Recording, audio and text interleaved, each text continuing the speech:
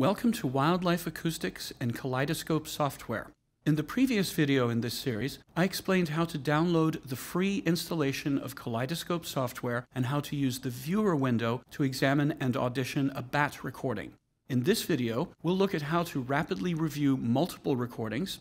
I'll also explain how to do batch file conversion and how to create metadata notes and manual ID reviews for individual recordings. I'll launch Kaleidoscope. This video is for people who are using Kaleidoscope for reviewing recordings of bats, so I'll set defaults and make sure Kaleidoscope is in bat analysis mode. I'm going to open a standard WAV file in the viewer, and this file is one of many stored in a folder called Dataset1.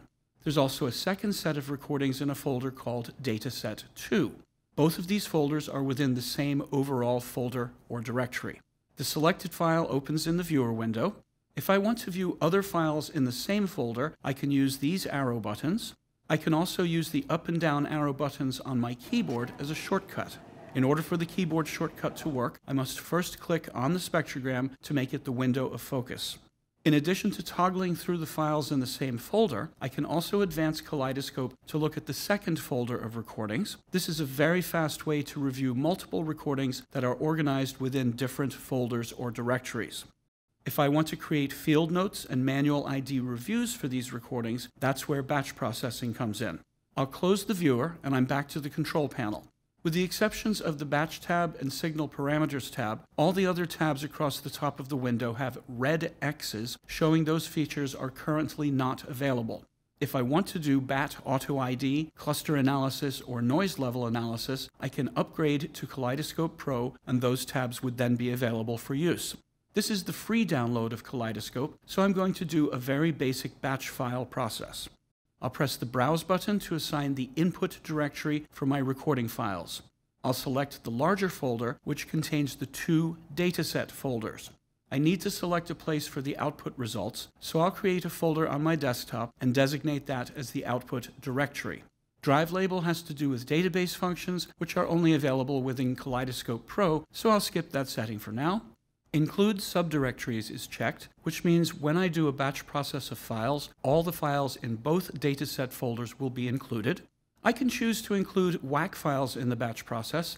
WAC is an older format of file compression. I can choose to include WAV and W4V files. W4V is the newer Wildlife Acoustics file compression format. I can also choose to include any zero crossing files that may be in the input directory. If there is GPS information in the audio files, I can choose to partially obscure the GPS metadata on output. Here's the project form. This allows me to add field note metadata to all my output files and results. To show how this works, I'll just write something simple in here for now. When I run a batch process, I have the choice to recreate my input files as output files. The reason I might want to do this is if I want to add field note metadata to the audio files, or possibly I want to do some sort of file conversion, such as converting WAV files to zero crossing files. If all I want to do is look through my recordings to create a spreadsheet describing those recordings, I do not need to recreate new audio files on output. If I do recreate audio files on output, I can choose to limit the file size of output recordings. Files larger than the maximum set duration will be split into smaller files. I'll check this box if I want to create WAV files on output. If I don't want to make new copies of the audio files on output, I can leave this unchecked. If I do create new audio files on output, I also have the option to reduce the file size using W4V compression, and here is the option to create zero crossing files on output. I'll leave these both unchecked for now. When I do the batch process of my batch recordings, Kaleidoscope will look through the recordings to see if there are any noise files. Whether Kaleidoscope considers a file to be noise with no useful bat calls is determined by the settings under the Signal Parameters tab. I can disable noise filtering. If I create WAV or zero crossing files on output, I can have any output files designated as noise automatically deleted. I can choose the option for Kaleidoscope to move any output files it considers to be noise to a separate noise folder. And lastly, I have the option to output GPS information from the files to a CSV or KML file.